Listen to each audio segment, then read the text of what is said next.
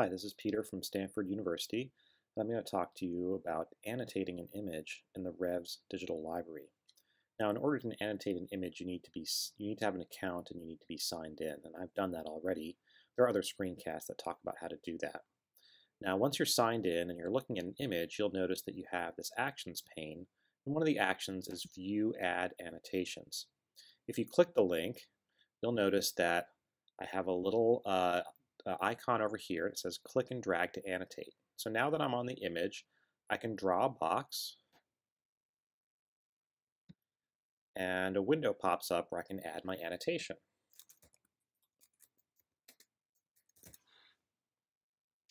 Type in the text and hit the save button. Now you'll notice that the annotation appears over here with my picture and a date and the text. And when I hover over it, you'll see it appear on the image as well. So it's associated with this part of the image. Since I created the annotation, I have an icon that lets me edit it or remove it.